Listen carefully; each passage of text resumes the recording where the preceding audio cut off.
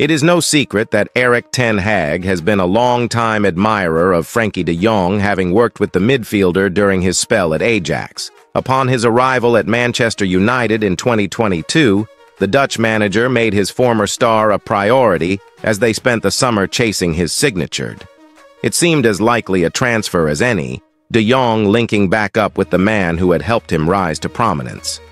Barcelona also had to offload players as they struggled with their finances, and it seemed the Dutch midfielder was their most profitable asset. Despite their attempts, the former Ajax man decided he would stay in Spain, leading Manchester United to sign Brazilian midfielder Casemiro. Despite his future at the club being uncertain, one thing that has reportedly remained unchanged is Ten Hag's interest in his former player. It would appear that the Dutchman is heading for the exit door as new owner Jim Ratcliffe rings in the changes at Old Trafford.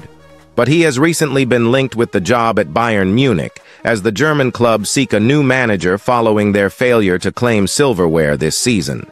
And according to Mundo Deportivo, no matter where Ten Hag ends up next season, he will once again make de Jong his #1 priority. Speaking ahead of their Europa League tie back in 2023, Ten Hag said, "Frenkie is an incredible player, and for every club in the whole world, he will strengthen the squad because he has a unique quality. If you can get him in the squad, your team will be stronger. In Spain, he became even better. He's a fantastic player, plays out from the back. He always has time, and it was a pleasure to work with him." And speaking to Gary Neville for Sky Sports recently, the Dutchman confirmed his midfield plans had he acquired his #1 target. It would have been Frenkie de Jong and Casemiro. They would really be connected with each other. They would be really complementary to each other. That's a typical player. If you want to play the Ajax style, you need that type of player. And it would appear that the current Manchester United manager has received a boost in any future approach for de Jong. During their initial approach for him back in 2022, the two clubs managed to agree a fee of $55 million, with the main sticking block being his refusal to leave Spain. The Barcelona midfielder, though, no longer appears to be as committed to the Catalan club. It has been reported that Barcelona offered their star midfielder a new deal, one he has yet to sign or respond to. There are growing fears within the club that with his current deal set to expire in 2026, de Jong may be eyeing a cut-price move away. It has even been suggested that the 26-year-old is willing to run down his contract in order to secure a free transfer away when it does expire. Again and again. Paul Merson has made a surprise suggestion regarding who should replace Erik ten Hag as Manchester United manager. Ten Hag's future at United is more precarious with every passing week, with the club's 4-0 defeat at Crystal Palace on Monday the latest in a series of disappointments this term. There has been much speculation in recent weeks claiming United co-owner Sir Jim Ratcliffe has been considering replacing the Dutchman with Gareth Southgate or Thomas Tuchel. However, former Arsenal midfielder Merson has insisted that United should try to lure Real Madrid boss Carlo Ancelotti to Old Trafford, claiming that the Italian should take charge of the club for a year to sort it out. Speaking on Sky Sports, Merson boldly claimed, "I said a couple of weeks ago, I think they need Ancelotti. I know Ancelotti has got another year left at Real Madrid, but they could go on and win the Champions League. I know it's not a step forward, but you bring him in for a year. You've got Sir Jim Ratcliffe upstairs. You get him in there for a year and he comes and he goes, 'You know what? At the end of the season, keep him, get rid of him, he's a bad egg, get rid of him. This bloke has worked with the best in the world. You watch this Real Madrid team, they've got superstars and they run around. That's because of the manager. So you need someone to come in just to sort it out because at the moment it's just going to keep going on. Man United are a million miles off and they will be again next year and the year after. They're not one of two signings away. They're a long way away. Ancelotti has won the Champions League on 4 occasions with AC Milan and Real. Indeed, he is set to take charge of Real in the final of Europe's premier competition once more at Wembley against Borussia Dortmund on June 1st. Again. The Man United midfielder was handed his debut in the senior side by former Chelsea and Real Madrid boss Mourinho. Scott McTominay has reiterated the influence his hero, Jose Mourinho, has had on his career at Manchester United. McTominay emerged from the United Academy during Mourinho's spell in charge of United and was often preferred by the former manager to other, more high-profile names in midfield. The Scot has revealed why his family always had respect for the Portuguese, for giving McTominay his start as a professional, as well as explaining how the veteran manager advised him on the training ground. There's a picture in my grandparents' house of me making my debut in the Champions League, standing beside Jose Mourinho, McTominay told 442. They loved him because he gave me that moment. He gave me that initial opportunity, so he will always be a hero of mine. I'll be forever grateful for everything that he did for me.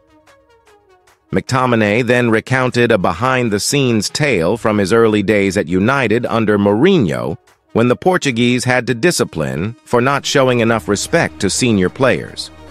The Scot added, "I remember that when I first started training with the first team, I got into an argument with a couple of the senior players over the way a small-sided game was going. Ashley Young was one of them, and trust me, he can handle himself.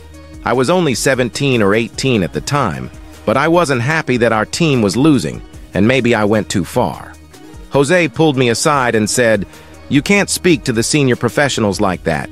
He told me that they would respect me for standing up for myself and having that fire in the belly, but I had to get them on side first. I think he knew my reaction came from a good place, because I wanted to do well. It gave me a lot to think about. Looking back, maybe it was a test. He always took an interest, and he would talk about his experiences in Scotland in glowing terms, again and again."